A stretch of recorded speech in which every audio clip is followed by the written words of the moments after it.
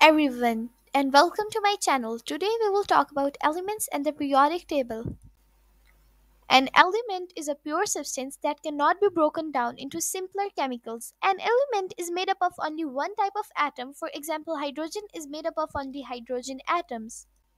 Scientists recognize 117 different elements which have been organized into a chart known as the periodic table.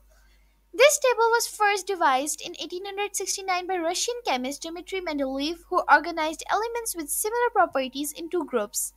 The elements are arranged by the size of their atoms.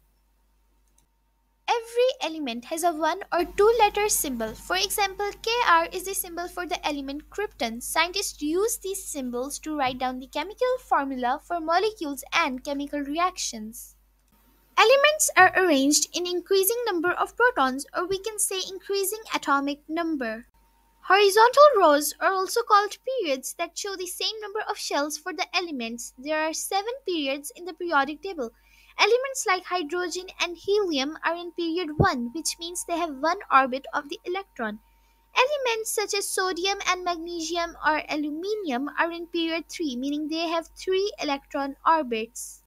Vertical columns are also called groups. There are 18 groups and they have different properties. For example, group 18 has the noble gases helium, neon, argon, radon, krypton, and xenon, which have low melting and boiling points, and they each are colorless, odorless, tasteless, and non-flammable. This group is called as low chemical reactive group.